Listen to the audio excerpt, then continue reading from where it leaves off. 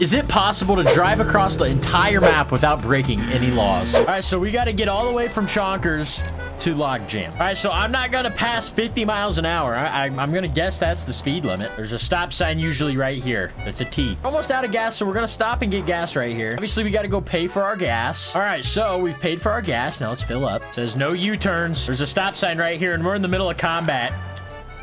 Oh, man. Oh, man. Stop. All right. Turn right as we're taking shots. All right, well, the car took a little bit of damage. I've also realized driving on these roads, there is just a solid yellow line. There's no dotted yellow line. Oh, man, here's zone, dude. We're going to have to get there. I think this is going to be as far up as we can go on the map. As far as we can go with a car without breaking any laws.